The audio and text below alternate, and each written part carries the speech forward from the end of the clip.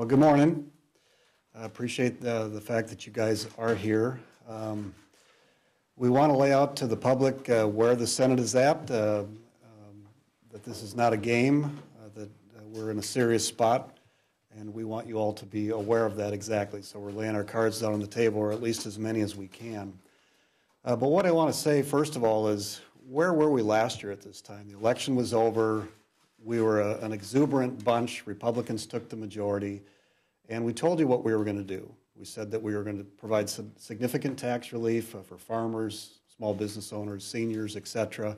And we did that. We said that we were going to do a transportation bill focused on roads and bridges, and we did that. We said we're going to stop the collapse of health care and give premium relief for those that were in crisis, and we did that.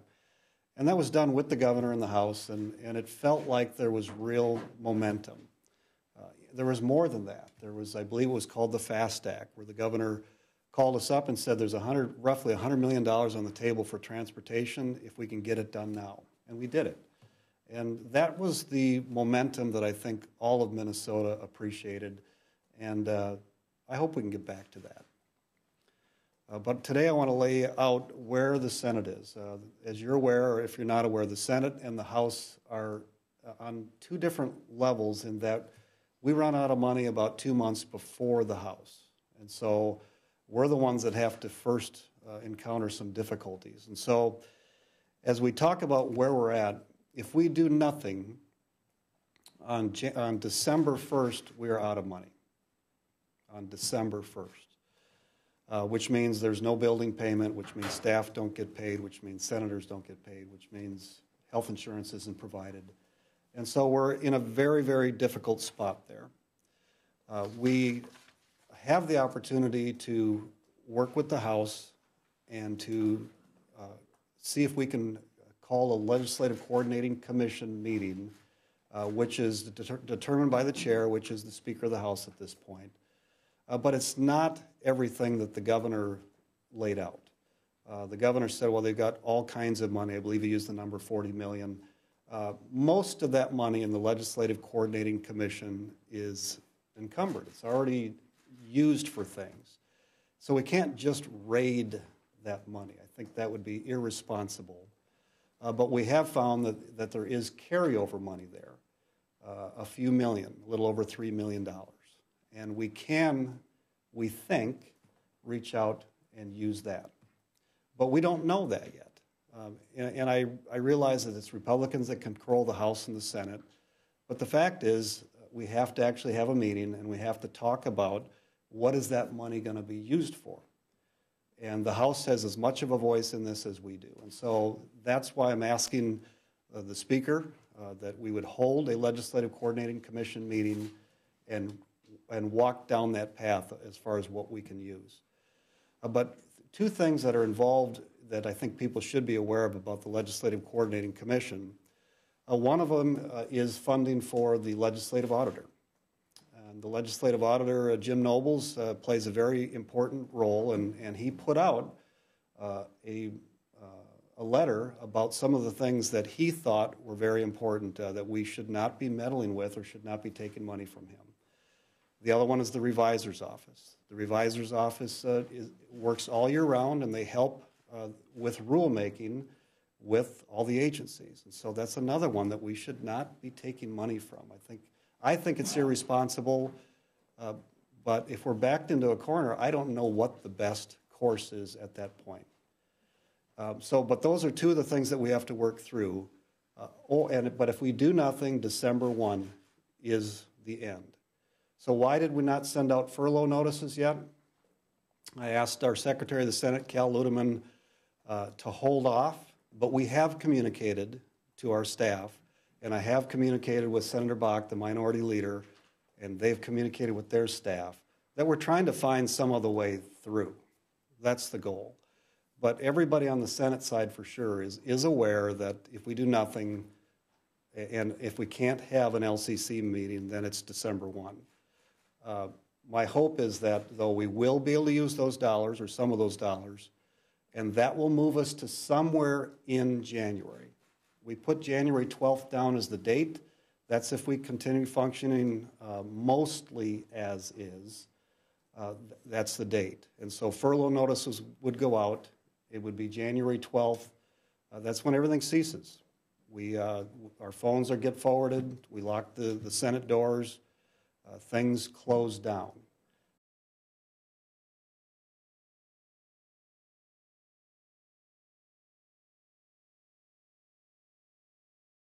Responds and says he upholds the ruling that he originally had because the Supreme Court did not vacate that ruling, or we hope the Supreme Court rules, because we are at the place that furlough notices will go out.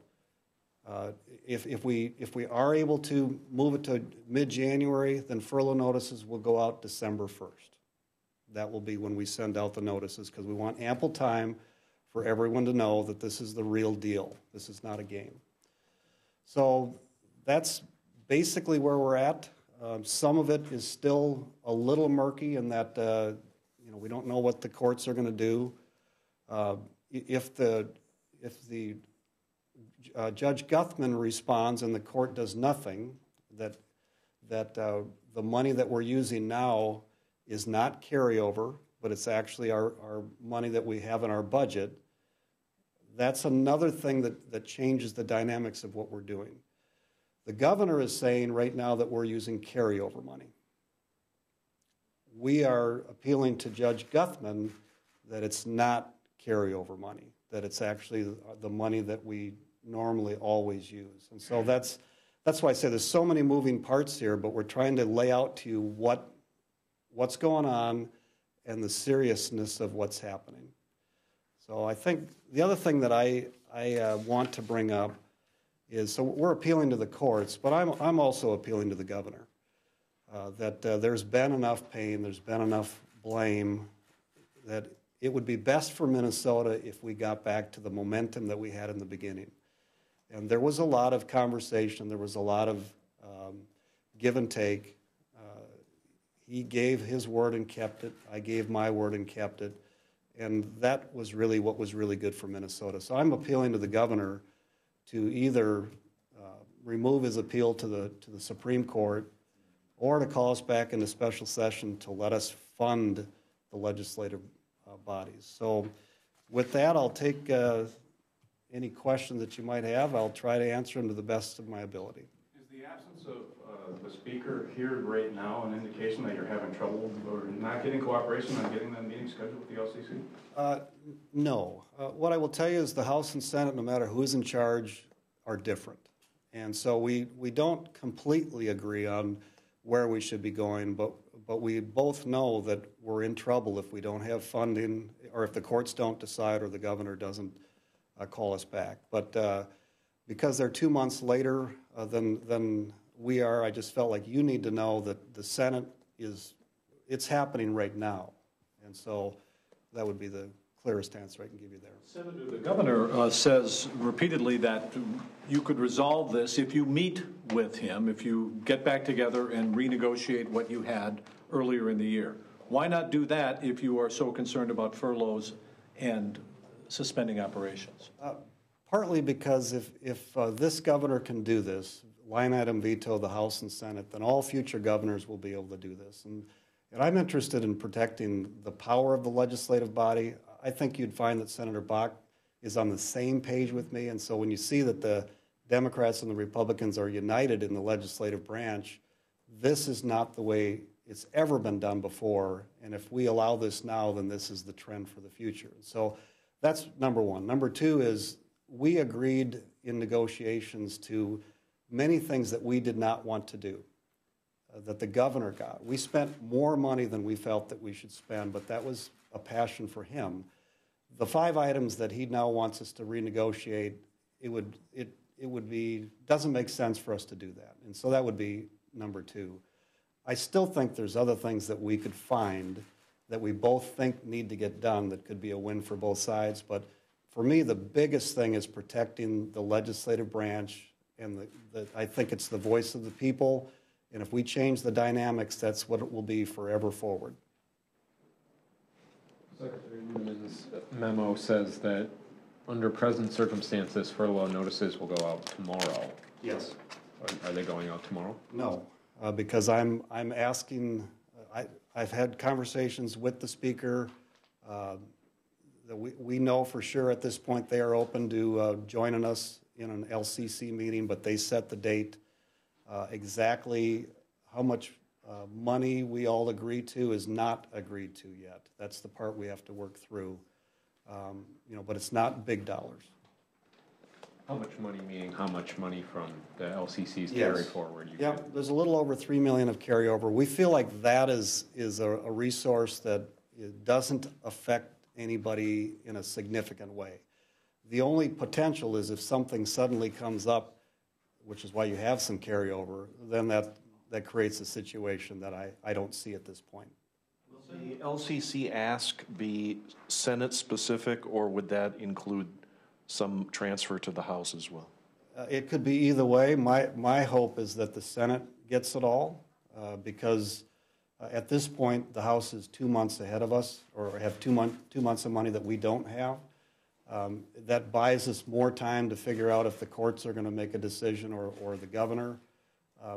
It doesn't get us to February 20th, but if we can get through the Christmas season, I think that would be helpful. And I'm an optimist. The glass is 1/4 full, that we can actually find a way through it, but it will take all three of us finding a way.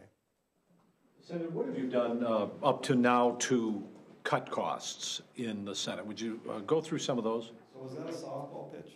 Well, I'll give you a hard ball if you want. I'll give you the high heat. Well, you got a lot of it, too. I've noticed over the years, which I love, frankly. No, you did my glasses because this is a little smaller. But right away, we stopped out-of-state travel reimbursement. The two things that we're doing effective today is we're doing no per diem and no mileage back and forth, particularly for rural members. If you're Mark Johnson, up in the northwest corner of the state, that mileage is a big expense for somebody like him. So those are more things that we're doing now. I will tell you up front, if we're going to continue to pay our rent. Most senators that are rural, or House members as well, over the years we've provided rent rather than paying a hotel room every time you're down. It's more cost effective to the state, and it brings some stability to them. The farther away you are, the more important it is to have some sense of stability. We allow up to $1,800 in the Senate. I don't know what the House allows for rent. You don't get a high-end apartment with that kind of money. Well, are you stopping per diem? Are you stopping out-of-state travel? Are you stopping all of that? Yes. And why not stop the pay for the legislators now, instead of warning that you're going to lay people off? Well, I've told our staff and senators, Republican and Democrat, that we're all in it together, and we're hoping that we have some solutions. If we stop pay, if we stop health care, we have two of our staff for sure that I know of that are on maternity. Are we just going to stop their benefits? I don't want to. I'm trying to find a way to go as far as we can, looking for a solution along the way. And that's why, people have house payments. Some senators have the ability to, they're one of many things they do, or one of a couple things they do.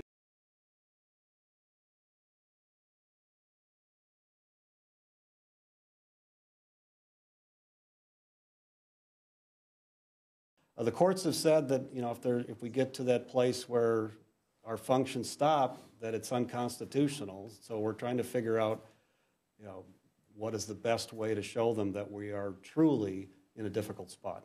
What happens February 20th if there's no staff and no one's getting paid?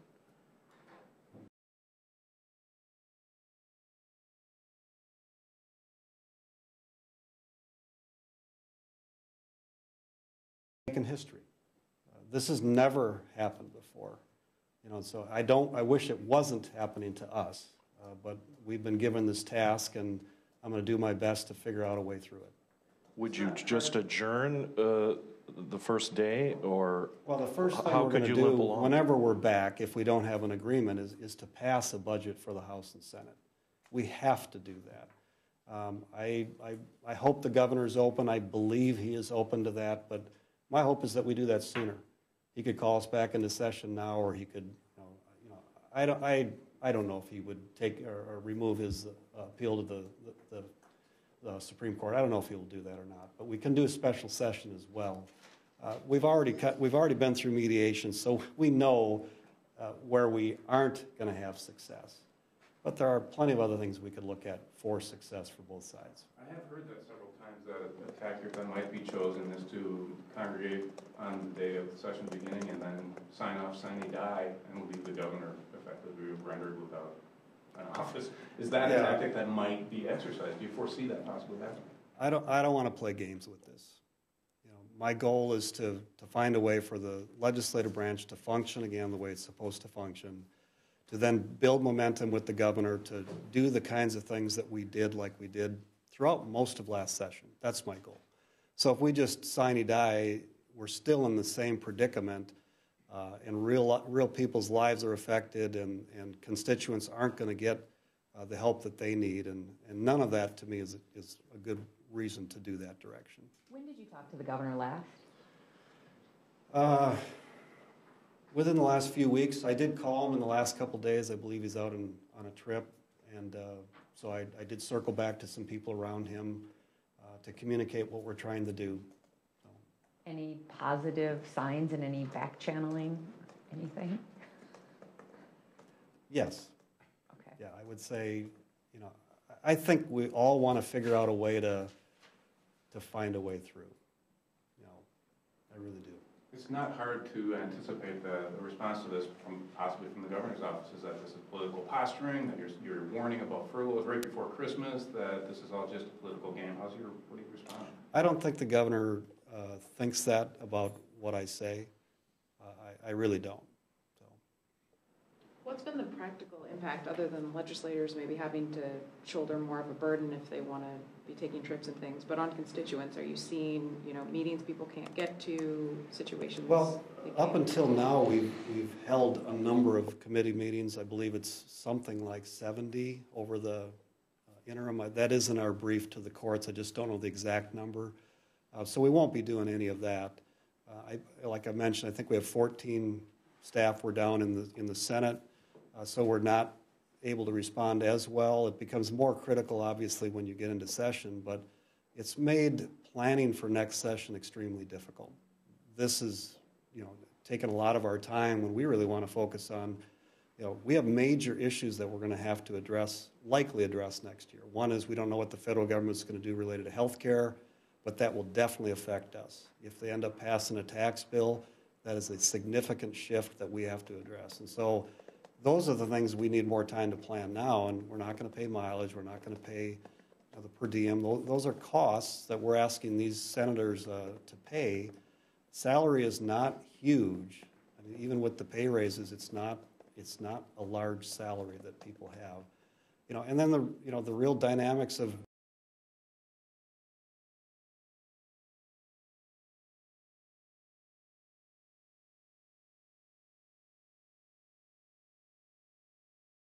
to lay our cards on the table and say, this is the next step if we can't find a way through. Bonding bill hopes kind of dashed, being that the Senate never got to travel and see the projects while the House did. I mean, could that shrink the size of the bill, make the will and interest less in your chamber? Well, it certainly makes the interest less in a bonding bill. I want to try to keep an open mind. If we get through this, what should we be doing anyway? So I'm going to continue to try to do that. It hurts when we're not seeing the projects. Senator Senjum has been around the block a long time, so it's not like he doesn't know many of the projects. But that's part of the process that a legislator needs, to actually see something.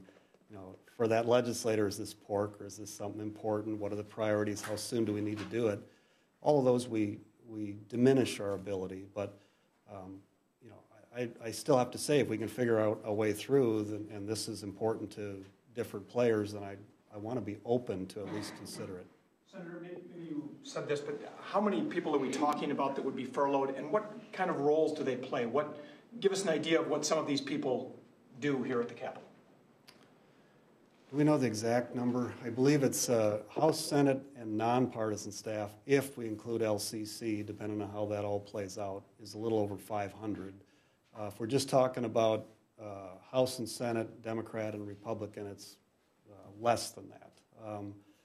So if you're talking about a legislative assistant, anytime somebody makes a call into the Capitol, they're the first person that answers the call and often can give an answer to a person.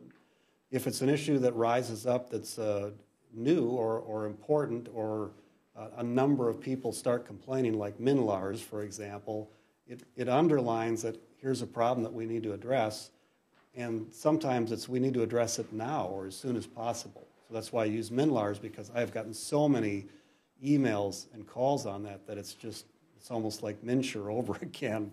And so we actually, that is the one committee meeting that we're still is still on the agenda to happen coming up this week, because it can't wait.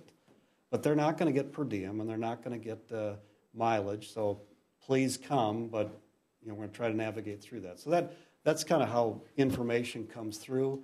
And then all of our research people and all of our committee administrators, particularly on the majority side, but also the minority side, are researching bills and what should we be working on for next year. And so they're going to look at what are other states doing and how do we address it. And so we begin to prepare the bill so that when we get into session, the bills are already many written that are issues that we have to deal with now.